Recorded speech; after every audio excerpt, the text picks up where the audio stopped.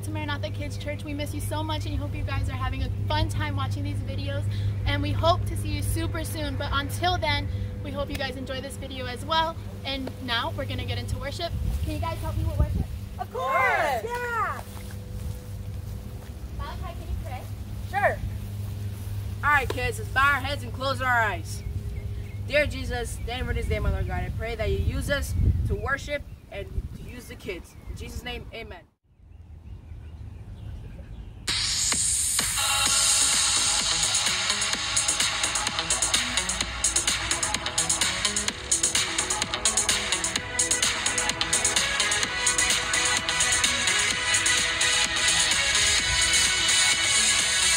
Waking up knowing there's a reason. All my dreams come alive. Life is for living. With you, I've made my decision. You lift me up, fill my eyes with wonder. Forever young in your love, this freedom's untainted. With you, no moment is wasted.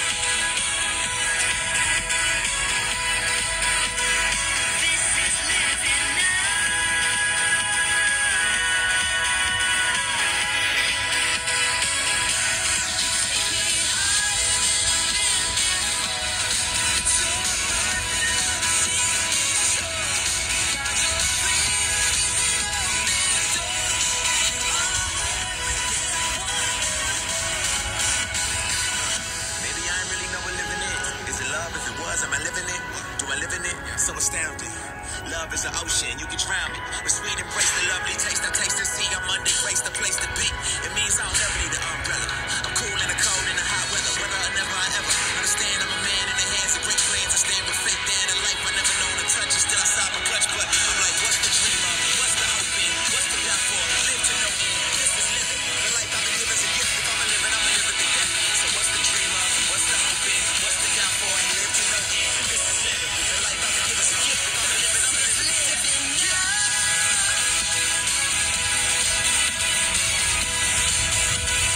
This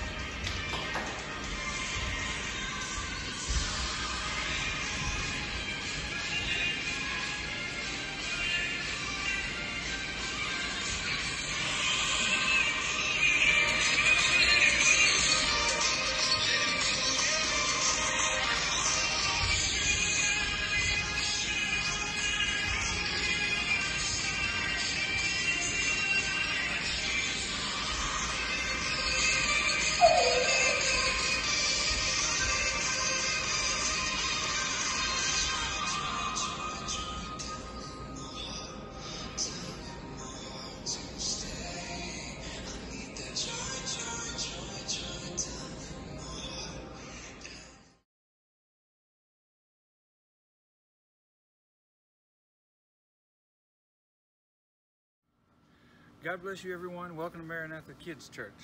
Here we are again. Things are still looking kind of weird outside. People doing crazy things. The government doesn't know this virus thing. It just seems like everything is making us scared, fearful. As we've been learning, God's with us. Where is God? Well, we've been finding where God is. But all this is a beautiful story God's telling us because He's made us to be fearless.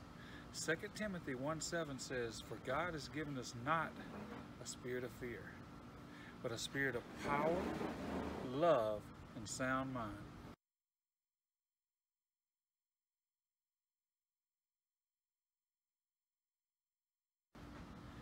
God loves you. Let's look at a story in the Bible.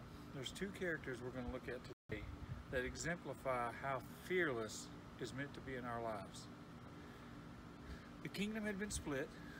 There's a northern kingdom and a southern kingdom. The northern kingdom said they served God, but there was compromise. And then the king went and married a lady from Phoenicia. Now these folks were just bad as all bad. They thought it was okay to kill kids. They thought it was okay to worship false gods. And she wanted to bring that into Israel, who was already kind of compromised. But there was a man of God who stood up to her, Elijah, and said, "No, we serve God. This is what God wants. This is what God has not called us to do this." This lady got so mad she killed the whole school of prophets. So there was only 2 of these guys left. And he said, "You know what? You want to be that way? God said it's not going to rain." And for 3 years it didn't rain in the whole kingdom. Now you talking about uncomfortable, no water, no food, but God provided for Elijah. Toward the end of that 3 years, God told Elijah to go to Ahab, who was the king who married this lady, and said, "You know what? Let's have a contest. I'm the only guy here that's representing Yahweh, the true God. You got 450 prophets of Baal, 250 prophetesses of Ashtaroth. Let's have a contest. Let's go to Mount Carmel in 3 days, bring everybody together, and we're going to find out who really is God so we know who to serve. We can't widdly-wally. We have to make a decision. Are we going to serve God or Baal?" They got up on there, 700 people over here, and the winner would be the one whose God brought fire down and burned the offering. The prophets of Baal was, "Hey, they cut themselves. Oh, please, please, send fire, show us your power." Elijah, showing that God has a sense of humor, maybe not talking loud enough. He might be in the bathroom, you know, or maybe he's asleep. Yell a little louder. Needless to say, Baal didn't send fire down. Elijah, even though there'd been a drought, the ground was dry, he poured water on top of the bull that was on top of the altar. So much water that it filled a trench he dug around it. It's a lot of water. It was soaking wet. And Elijah said, "God, show them who you are." And God sent fire down and consumed that offering right there. And the people realized who Yahweh was, the God. And so they massacred these false prophets who had been leading them astray. They made a choice to serve God. Elijah was by himself, similar to what we are now. But he stood for God and trusted God had his back. He was fearless in that situation. Well, needless to say, people went and turned against God again. Elijah's successor, Elisha, came along. Now, Elisha still served God. He did everything God wanted him to do, and he said, "You know, God, these people aren't doing the right thing, but you love them because they're your people." And he told the king of Israel, "Hey, don't go there. The king of Syria is going to try to kill you." Twice he saved the king of Israel's life. Not Ahab, but a new one. And the king of Syria got mad. "Who's telling my story? Who's the traitor? Who in here? He's going to kill everybody in his house because he thinks somebody's telling his secrets. Nobody's supposed to know but the people in his house. He's going to kill the king of Israel." So I said, "No, it's a man of God that's telling them." He got together his army. "Let's go down there and kill that guy." He got together his big army. They come down. They surrounded the house where the man of God was. One of the servants woke up. "Master, why are you sleeping? Look who's out in the yard." "What are you bothering me for?" "Master, look at all these soldiers. What are we going to do?" "Do you not see?" "God, please help this guy see what I see." He opens the servant's eyes. God does. And he sees just armies of heavenly hosts that God sent to protect them, surrounding more than the enemy had sent to kill them. That is fearless. And you know why he was fearless? Because he saw God. We can see God even in this. God's making a beautiful story out of your life right now if you know who he is. What is it that God, the question, what is it that God gave us?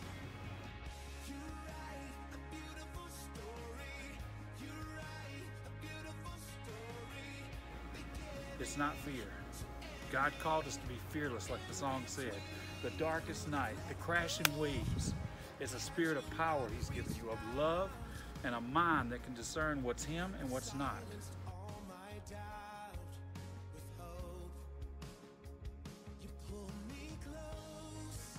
And as we're looking at all these evil things, these crazy things, there's a time God calls us to repentance and judgment. But there's a time when God says, look, just stand for me. I got your back. And he'll open your eyes and let you see what he's got going on. But even if you don't see it, be fearless to God. God loves you. And if you don't know who God is, first thing you got to do is admit, you know what, I'm a sinner. I sin. I have to ask God for forgiveness. You believe that Jesus took your place. The punishment for sin is death. And Jesus took that death for us, but he rose again. And we confess him as our Lord. He's cleansed us and made us righteous before God. And he's our Lord of our life, and we're going to follow him. And we're going to do what God wants us to do. That's what you do to know him, and that's how you can be fearless no matter what comes. God bless you. We love you.